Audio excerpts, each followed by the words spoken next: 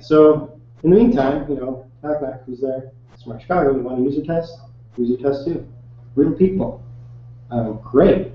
We do this where I work all the time, but I've never had the opportunity to do it for one of my hobby projects. So I'm like, oh, hell yes, we're doing that. It's such a great thing to do if you have the opportunity. User test your applications as early as possible. If you're doing paper prototyping, again, which I highly suggest, put those paper prototypes in front of real people. Put them in front of, if you can get the people that are actually going to use it, even better. Like in this case, it's CPS parents and students.